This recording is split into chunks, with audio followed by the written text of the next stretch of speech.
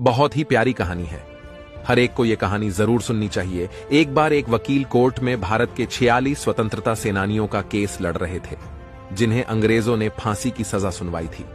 उसी दौरान एक कर्मचारी उस वकील को एक चिट्ठी देके चला जाता है। वकील उस चिट्ठी को पढ़कर बाजू में रख देता है और अपनी बहस जारी रखता है।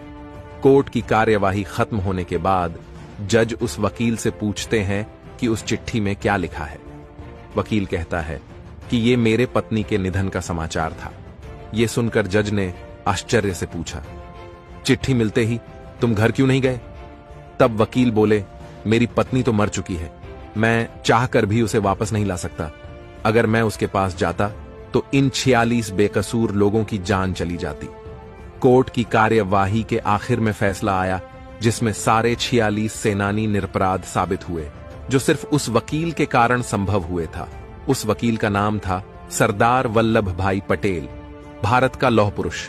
इनको दिल से सलाम। दोस्तों, गंदगी ढूंढने में लगी बिकाऊ मीडिया के पास ऐसी घटना दिखाने के लिए समय नहीं है। इसीलिए हमारा कर्तव्य बनता है कि हम इस घटना से सबको परिचित करवाएं और शेयर करें। भारत के लौह पुरुष के लिए एक लाइक जरूर करें और ऐसी ही वीडियोस देखने के लिए हमारे पेज को अभी फॉलो करें।